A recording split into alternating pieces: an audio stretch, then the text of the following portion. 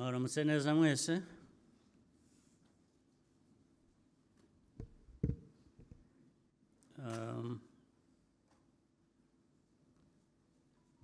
Leaders of our nation's highest institutions,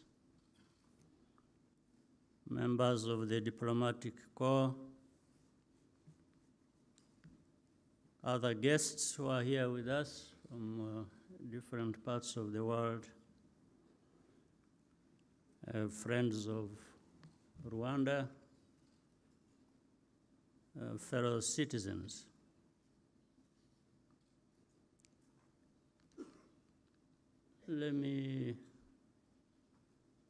Allow me to make my remarks in a foreign language. I know there will be translation back into our own.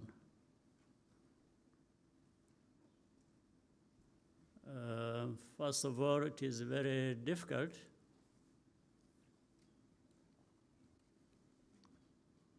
to find what to say after the testimony we had from Eric, because what he told us says it all, following what Minister Bizimana told us in terms of the facts of history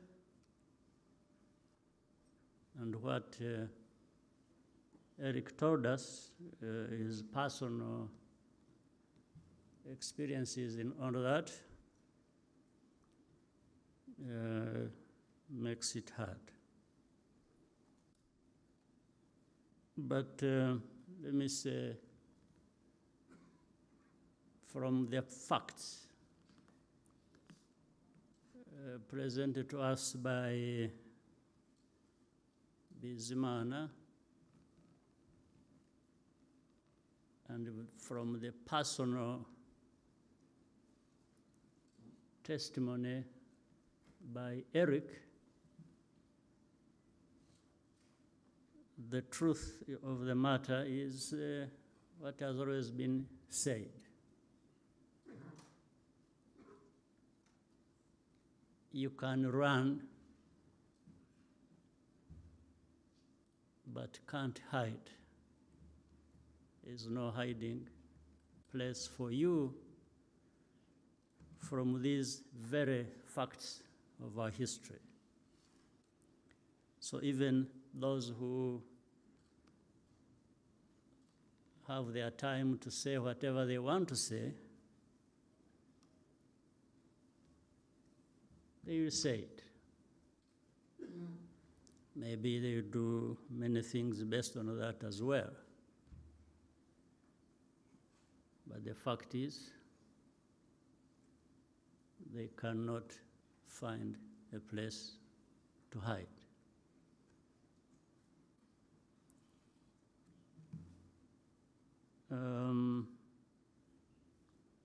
Also,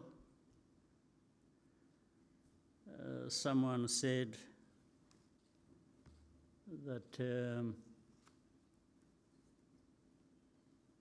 if you ever have to choose between being kind and being right, it's better to choose to be kind, because you will always be right by doing that.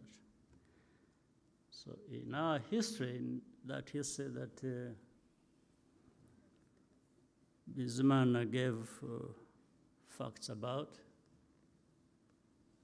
and from what Eric told us, kindness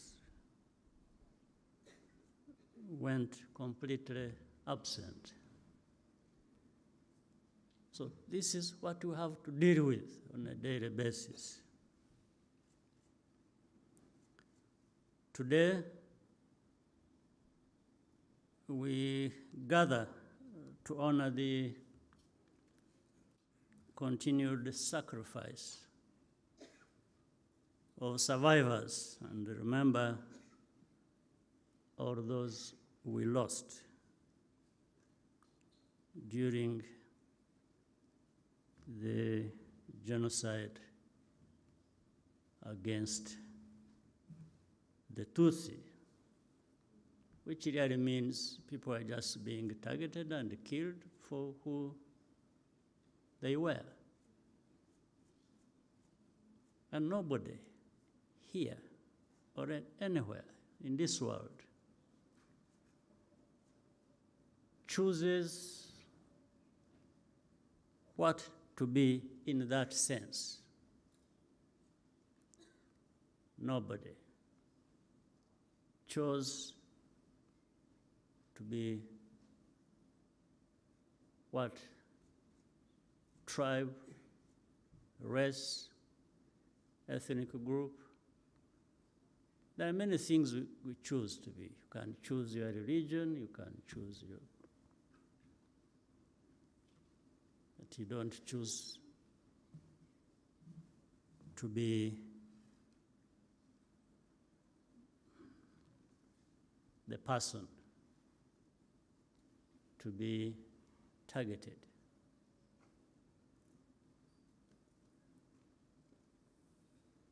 In fact, even those who targeted them have not chosen to belong to that ethnic group or things like that. So it's very clear that the wounds are still deep. But Rwandans, I thank all of you for refusing to be defined by this tragic history. And people have managed to turn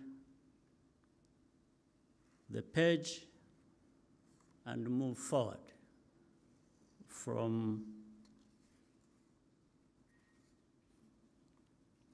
grieving, from crying, and people have decided to live on. And even people have been ready, have been willing to do the most difficult thing, one or the other. They have decided to forgive. Well, but we can't forget. Imagine a person like Eric, with what he went through, being able to find it in himself to forgive. It's amazing.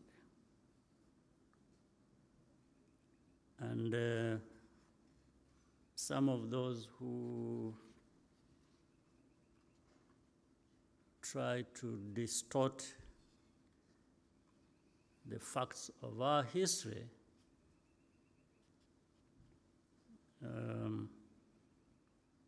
it's just because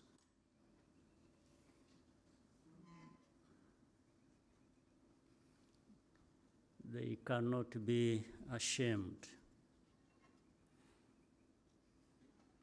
But we have our lives to live, all of us. And nobody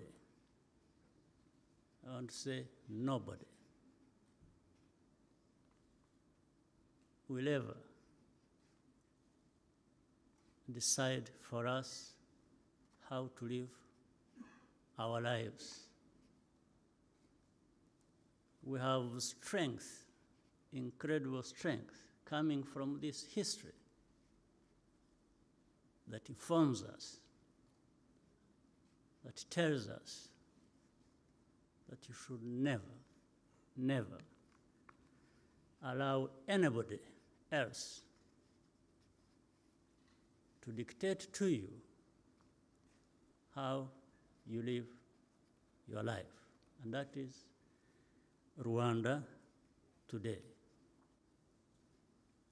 We are polite people, we are humble people, we know where we come from, we know who we are, we listen, but at the end of the day, I want to assure you that for as long as some of us are still here, what I'm saying is just what is going to happen, that we shall have to live our lives, live the best way we can, just like other people elsewhere in the world, and they have no right, and we will not even accept that dictating to us how we live our lives can happen.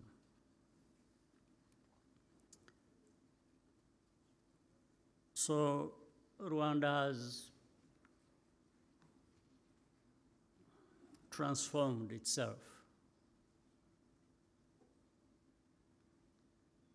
Unity, being together, is the foundation of everything we try to do. From the beginning, we understood the need to cultivate and preserve a spirit of oneness to give us hope for a better future.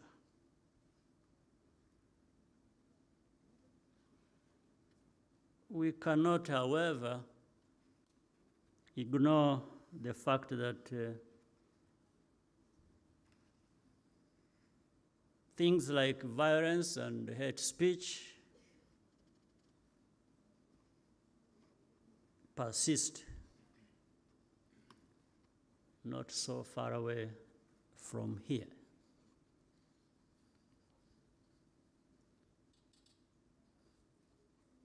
Much as it does so, you can also see the same indifference today as we saw in 1994.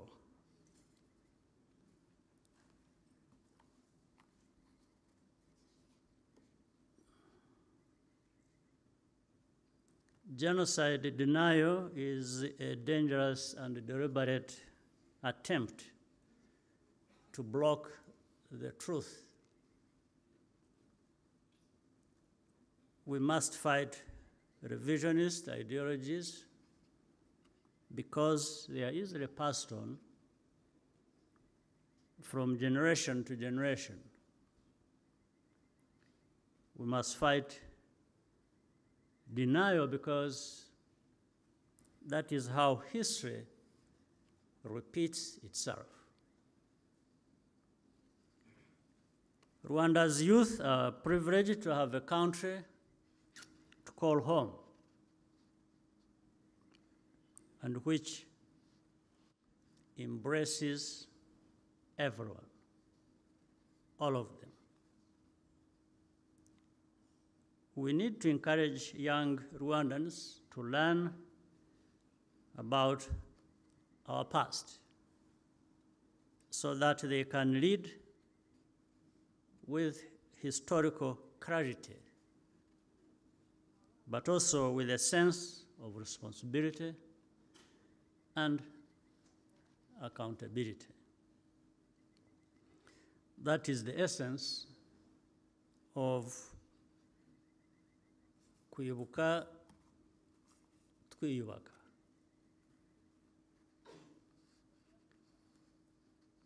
Rwandans will not accept any attempt to divide us. We had enough of it, more than enough. That will not succeed again, here, ever. This underscores the need to find solutions within ourselves, no matter how unconventional that may be, and remain in charge of our destiny. Do you remember? At the time of need, when we needed every help we could get, and everybody, the world, turned their back on us. That's part of the historical facts that Bizimana told us. The world turned its back on us. So that is simple. The message is, you are on your own. So we should learn to be on our own. And I think we have learned enough. If people help, we appreciate. If they don't, we don't have to, all of us, perish just because somebody didn't show up to help.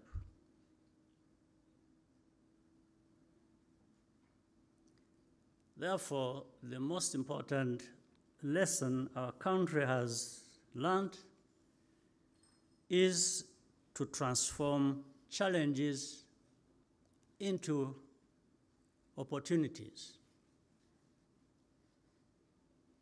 And also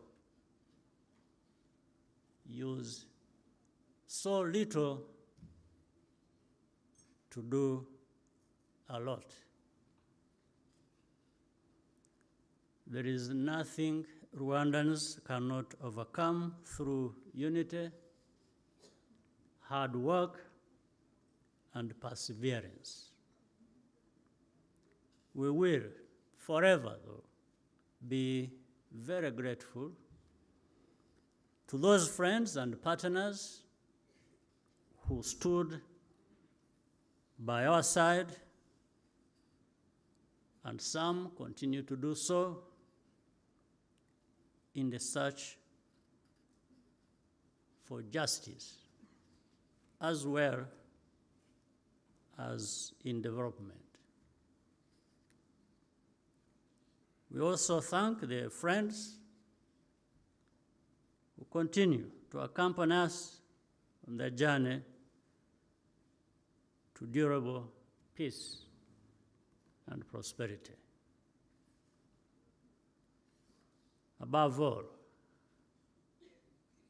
and as always, I thank my fellow Rwandans for the courage they have shown in overcoming impossible odds and working together to build a new and a better nation for all of us. I thank you very much.